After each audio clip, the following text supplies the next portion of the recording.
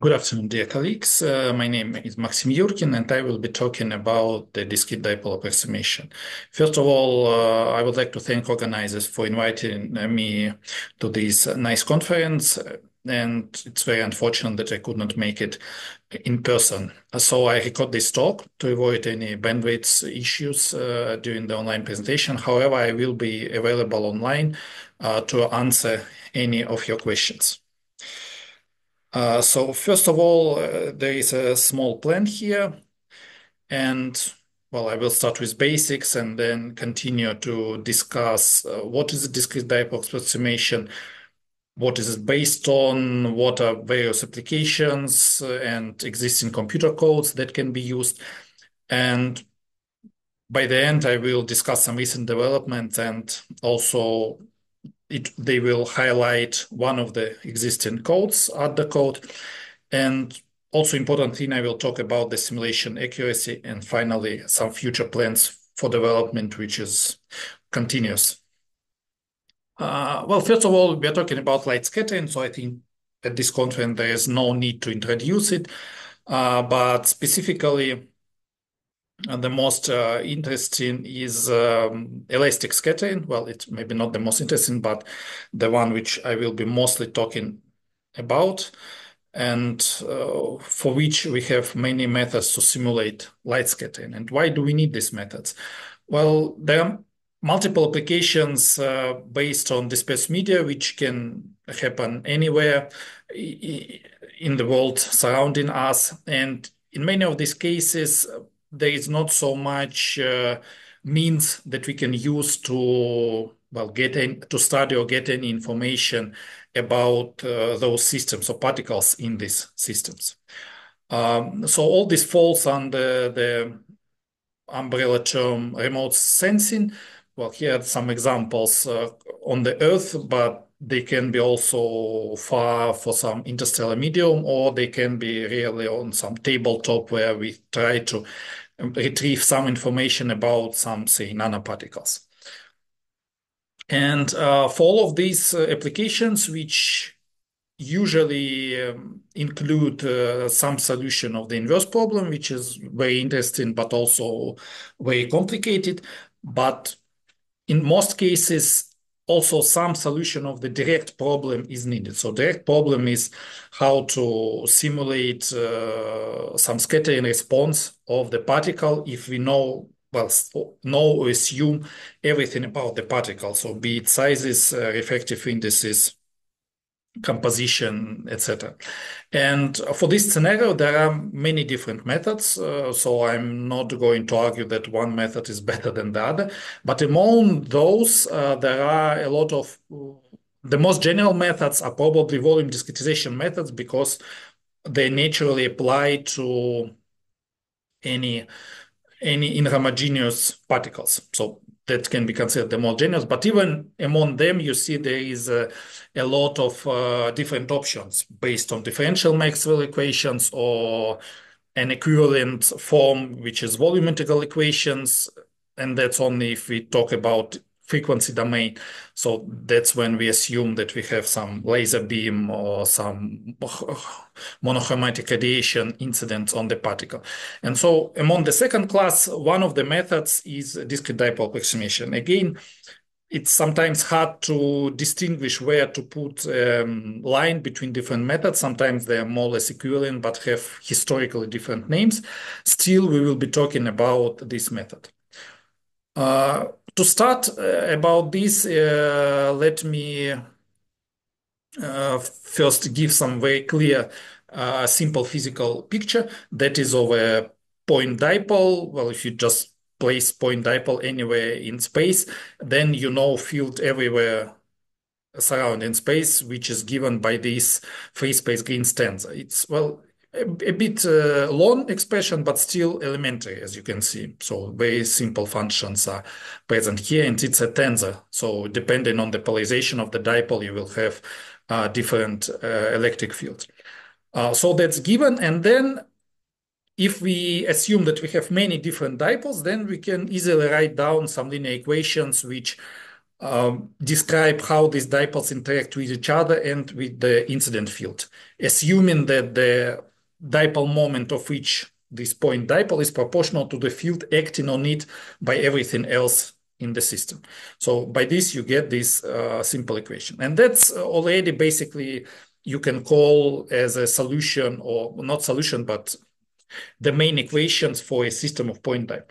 So then if you have any particle, you can say some magic words like, let's assume that the particle can be represented by a set of point dipoles, which is, well, kind of shown here in the picture. It's intuitively obvious that you can do it based on some atomistic description of the particle, or based on some understanding that if the subvolume of the particle is small enough that it can be represented by a point dipole. So it seems very natural to use such method. And once you have these point dipoles, you already have the formulas that you need to solve to determine, well, everything that you may need. However, this method is not complete in the sense that it's hard to say what is its accuracy. So if you want the latter, then it's better to start with Maxwell equations. You can write them in the integral form as shown here. Again, not delving into the details. We can use the volume discretization of these equations and arrive at essentially the same equations shown here. But the picture will be a bit different. So here we are explicitly using some cubical voxels. Actually, the voxels are not necessarily cubical. They can be cuboid, for example. So, for example, they can be elongated at some directions. But it is still some cubical volumes, and we prefer them to be situated on a regular grid. And after you do it, actually, well, these equations are the same, but there is some variations in how exactly you define this interaction between two dipoles and their polarizability, which is determined by this term. So there are some different formulations of the DDA in this respect, based on consideration of this finite volume that you have now, because now you have well-defined finite volume for each dipole. But after you solve these equations, which can be non-trivial, but still, you get dipole polarizations, and from them you can compute anything you want. Any fields, internal, near fields, far field scattering, some scattering amplitude, extinction, absorption, scattering, cross sections, whatever you want. And importantly, the DDA, at least when it's derived like this, is a numerically exact method, which means that if you refine discretization, so you fix the particle and take more and more voxels or dipoles to discretize the particle, then you will have better and better accuracy of your solution. So the method will converge to the true solution. Another flexibility of the DDA comes from the fact that actually, if you look at the equations here, the incident field is just the right-hand side. So you can use any incident field. You only need to know its value on each of the dipoles. Well, usually in the center of these dipoles. So that means you can use any incident field.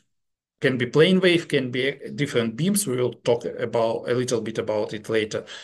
It can be also some emitting dipole. So basically you put point dipole, and by this you can model some quasi-classical phenomena like fluorescence or Raman scattering.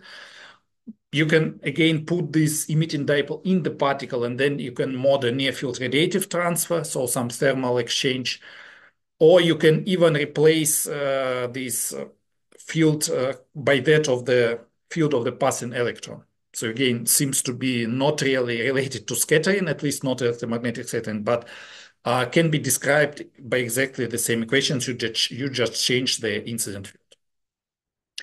Next, let's talk a little bit about computational issues. So for now, I was talking how the DDA is a very nice and flexible method, can be applied to any particles, many different physical phenomena, etc. But whatever you use it for, you need to solve a large system of linear equations. And well, sometimes it's moderately large, but it can be up to billion. At least in my example, it was, and there is actually no limit why you can't do further. The problem is that the matrix of the system is dense, so it's not sparse matrix as in some other methods. And immediately, if you know something about linear algebra, you may conclude that these numbers are completely not feasible. However, we have a blessing here, which is a regular rectangular grid, which I already mentioned. That means that the green stanza will be translationally invariant, so it depends only on the distance between two voxels or dipoles, but not on each direction independently. And that means that matrix is dense, but it has some special structure, which is called multi-level block toplets. It's kind of hard to show exactly this, but a toplets matrix is the one shown here.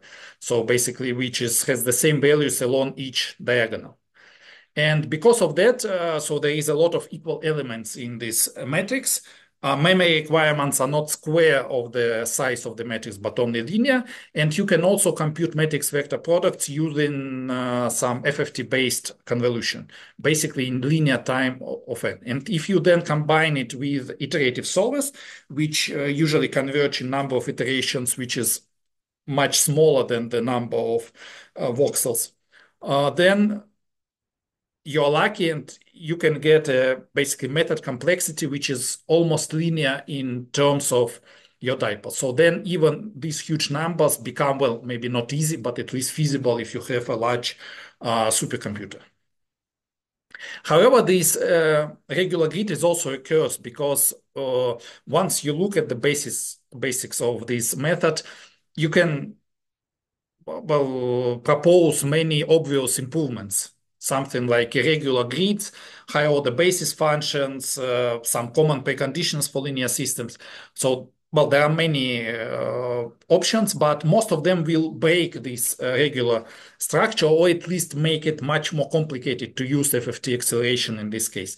So because of that, many of these are not used, and that means the DDA is a method like a hammer. So for some, it's very efficient. For some problems, it works very fine, but you can't really improve it much because then it will not be as robust as it was in the beginning.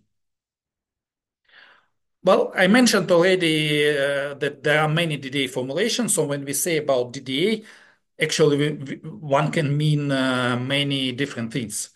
However, again, I don't have time to discuss in detail. I will just show that most of the, if you just read papers about different DDA formulation, they most deal with different ways to define plausibility. However, the trick is that actually this plausibility does not affect that much the accuracy or speed of the simulation. What does affect is those two different formulations for the interaction part, because this affects only diagonal of the matrix, and this affects all the rest of the matrix, so all non-diagonal parts and all, well, the accuracy and convergence of the iterative solver may greatly depend on which formulation you use. And there are not so many options here. But again, if you're interested in this, well, ask me questions or look at the literature. Concerning applications, well, I already said that the DDA can be used almost for any inhomogeneous, etc. particles. And so, not surprisingly, it's used in almost any field of science where some scattering calculations or electromagnetic calculations can be used. Also, I have a special Hall of Fame, which I sometimes had some papers to it, where the largest simulations are gathered. So if you're interested, like not just some nice pictures, but really computational capabilities or the limits of these capabilities current, then please visit this link. Well, a few more words about applications with nice pictures. As I promised, is that's for biological particles. Again, you can see that basically you can compute well, almost anything. So if you have a model based on some considerations or based on some microscopic measurements, then you can put this model and simulate it. But sometimes, for example, for neutrophil, okay, you have this complicated model from the literature, but to really use it, you need to put like all the effective indices, which are not always known. So then when you come to simulations, in many cases, the model will be much simpler, but it's not because of the limitations of the DDA, but because of the uncertainty for model creation, that you just don't know all the variables that you need. Well, a few examples about complex atmospheric aerosols. well, maybe the most complicated I encountered in the literature, but many people use DDA also for much simpler shapes.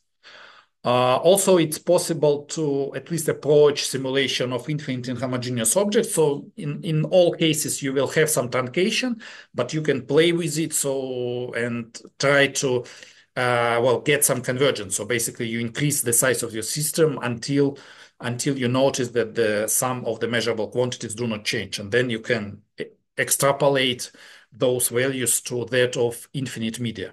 So this can be semi-infinite media, I mean, infinite in one direction or in all directions. Again, some examples are shown here, and here we simulated, well, quite recently, up to 1 million spheres in aggregate, which is really a huge computational endeavor. For metallic nanoparticles, again, you can simulate simple metallic nanoparticles and also inhomogeneous ones. Uh, Actually, the DDA does have some problems with metallic nanoparticles, so some other methods can be more suitable for that, but still, a lot of successful applications can be found in this domain as well. Also, I think what proves quite convincingly the maturity of the method is that it's not only used for some, say, single nice simulations to produce one paper, but it's used for constructing databases. So when basically each of these publication involves usually thousands or hundreds of thousands simulations of the DDA to produce some database, which is further used either in this publication for some inverse problem or as in atmospheric, for example, many of these databases are already now part of some production retrieval algorithms which are used for satellite data, which is kind of produced and processed in real time. A few words about the existing codes. Well, surely there are a lot of codes exist. There are also some, well, for example, at this page you can find, well, maybe not exhaustive, but close to the exhaustive list of existing codes, at least those that are openly available. But I think that two codes are used predominantly. So they are most popular with large margin from other codes, the ddisket and add. Ddisket is old and more popular. Add, well, I developed it myself, so there is some conflict of interest here. But I can argue that it has more features. Some of them, unfortunately, are still in beta stage, so we are not that fast in development as we should be. But still, it's been developed, and in some cases, it's more efficient. So I will talk about it a bit more. Well, first of all, if you're talking about that, a bit of bragging. So it's definitely reliable and trusted by the community. So it's used in many publications from many countries. And well, I even found out at some point that it's used by top universities, like from top 10 of any ranking that you can find on the web. And it's also tested by comparison with other methods for different cases. So we are quite sure that there are no significant bugs that can affect the produced data. So also the whole development process is open in the sense that you have access to current source code, issue tracker. So you can study it and get your own understanding of, I mean, how well you can trust the code. Also important that it's was from the start, the development of this code, it's a parallel implementation. So it has both MPI-based parallelization, which is suitable for clusters with distributed memory, which are most modern supercomputers. And then you can actually using these clusters, you can reach these huge computational grids, which I mentioned. But it also works fine on your computer using single thread, or it can use like multi-core processors. And also it has a version which runs on GPUs, but you should not expect too much GPU acceleration. So maybe 10 times acceleration if you have a nice GPU card is possible, but not much more.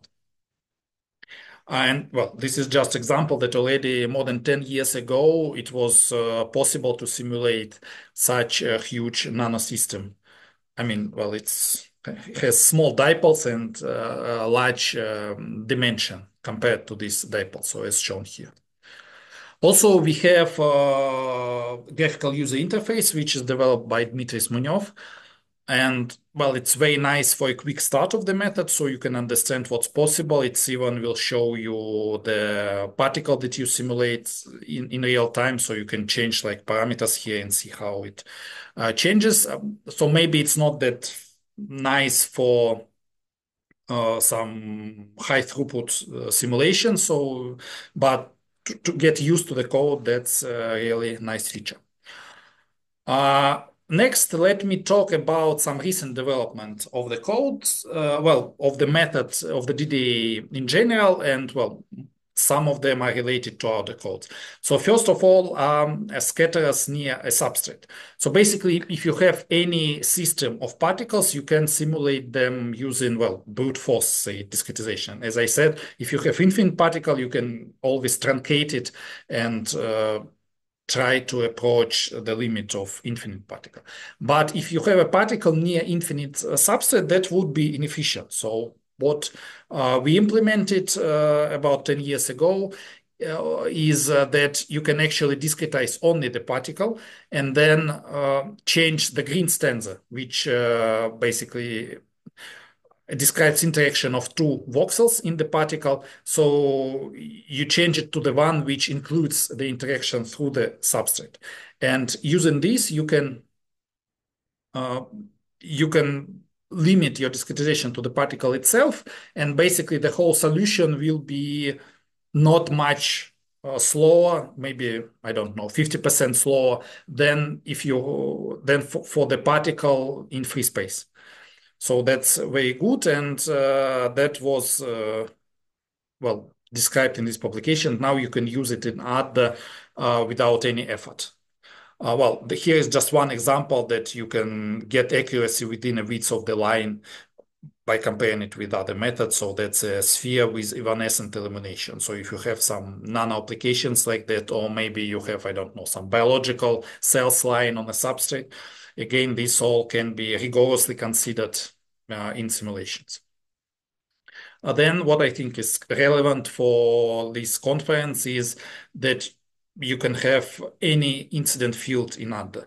Actually, in any code, there is usually a possibility to get an incident field from file, so you can use anything that you want. But in ADA, a convenient feature that for 2 years we have implemented a wide variety of Bessel beams which are built into the code. So if you have a Bessel beam, you just specify it with a few parameters. Well, you need to read the manual to understand how exactly what you have in mind correspond to these parameters, because the classification of Bessel beam is actually quite complicated. But any Bessel beam can actually be described by one of the existing options.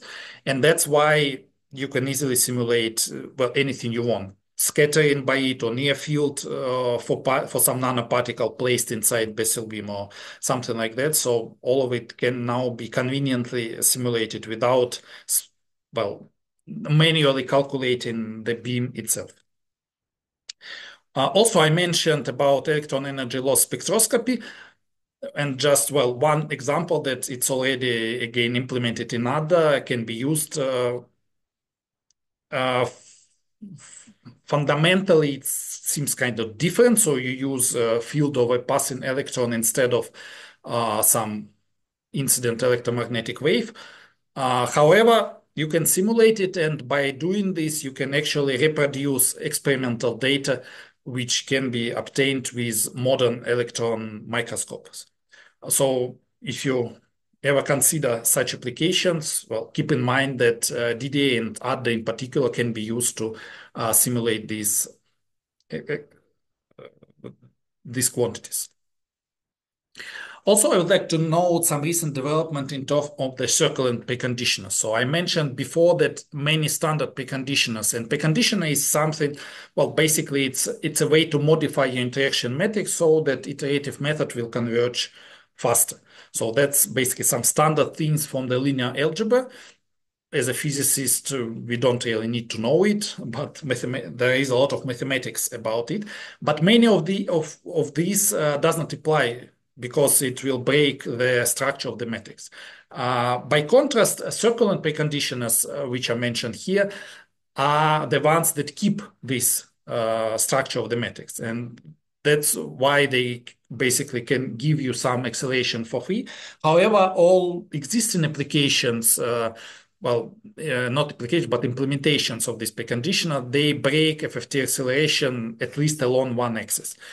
So if you have like a large particle with some similar dimensions, usually that won't help a lot. However, if you have a very elongated particle, well, very flat or elongated, then this may help a lot. And it was shown like for some huge ice crystals, which are very elongated, have some like hundreds of microns in dimension. Or if you have a particles inside a multi-layered substrate where the FFT acceleration along the perpendicular normal direction does not work anyway.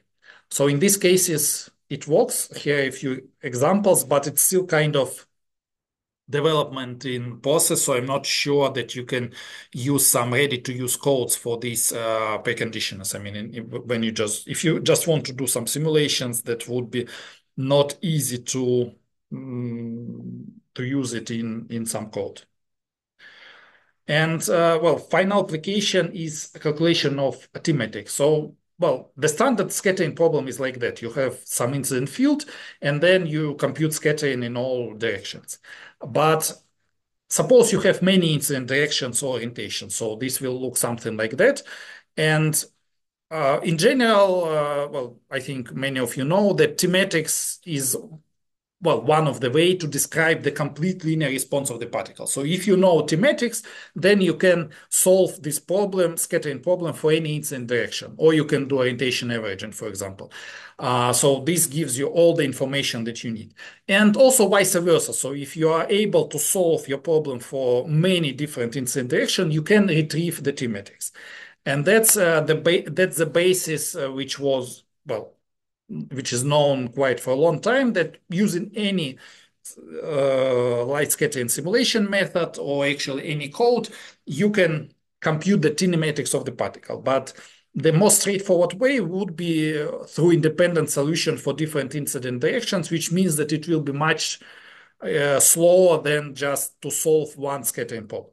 However, once you do it, well, okay, you have this T matrix, and then you can get answer, almost for free, so almost at no time, for any incident orientation interaction. And if you have some application which can benefit from such approach, I would like to tell you that recently, so this year, there was released a ready-to-use tool. Krzysztof Tchaikovsky made it, with if some minor help from me.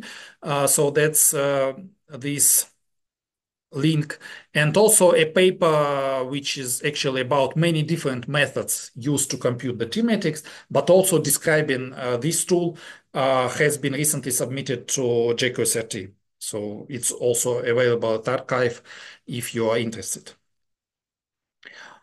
And finally, but I think most importantly, you need to keep in mind the accuracy of the simulation, because so far I was telling, okay, you can apply the codes. I mean, codes are easy to use. You can download them, put your particle in, define the scattering problem, and get some results. But if you want to actually use these results, you need to understand whether they're accurate or not, at least to some extent. So as I mentioned, DDA is a reliable method and it's numerically exact, but it has user tunable parameters. So it means that you can't use it as a black box. So if you just run it, there is no guarantee that the accuracy will be satisfactory, however you define it. So if you use it, it's actually your user's responsibility to test it on some similar shapes. And mind that spheres are special. So, it's better than nothing, but I always urge people to use not only spheres for testing the accuracy of the method in the simulation. So you can compare with other methods where possible. It's possible to use a number of different discretization or different formulations. And finally, like the best option, I would say, is to use Richardson extrapolation. Then you can actually put numbers on expected accuracy. And what is this? If you have not heard about Richardson extrapolation, that's, I think, one of the best thing you can know about, because it's actually applicable to a wide variety of methods, and for any methods it can give you some drastical improvement. Well, not necessarily, but in many cases it gives drastical improvement for almost no cost. So the idea is very simple. For example, you have, well, DDA, and it depends mostly on a single parameter, which is discretization parameter. It's basically some dimensionless scaled size of the voxel or dipole. And then for any size of this dipole, you can perform your simulation. And once you do it, you put some number like extinction cross section on this graph. Well, here we have a true solution, but it's not necessary, because if you don't have true solution, you will just plot not the error, but the number itself. And once you have several numbers on this plot, you can make an extrapolation. So, well, there is some theory whether you should use linear or quadratic extrapolation and in which cases, but here are examples of quadratic extrapolation, and you see that, well, for maybe for green, it's not obvious that it improves, but say for red one, so you make extrapolation, I think here it's to 9 best points, and you get almost, your error decreases like 10 times. And also you have, you see this error bars on the graph, which are also consistent. So even for green one, okay, you get it completely off, but the error bars actually honestly show you that, okay, you're not that accurate. So this is described in this paper, and also a few examples can be found more recently. But general idea is that if you have your simulation for a few discretization points, even if you don't have any reference solution by other method, you can still estimate your accuracy. And that's what I recommend for any DDA simulations, because otherwise simulations, well, don't really have any well-defined meaning. So conclusion. DDA is conceptually simple, general, and powerful method. Mature open source codes exist, so it can be used for a wide variety of physical problems, even some non-linear or quasi-classical ones. So I have showed some examples. If you're interested in anything else, ask me a question. Well, I have not talked about effective indices, but don't expect that it will work fine everywhere. Sometimes, for example, iterative method does not converge. And well, sometimes you can tune something, sometimes you can't really do anything with it. So also with size. So if the particle is large and not absorbing, and also high contrast, you can expect problems. So with accuracy, you may and also, well, should, I think, pay attention to accuracy and try to estimate it, and methods for this exist. Concerning the codes, there are a number of them, and I can recommend other for general usage. And we have a discussion group, which is, well, kind of other related, but any DDA questions or announcements are welcome. So please take a look.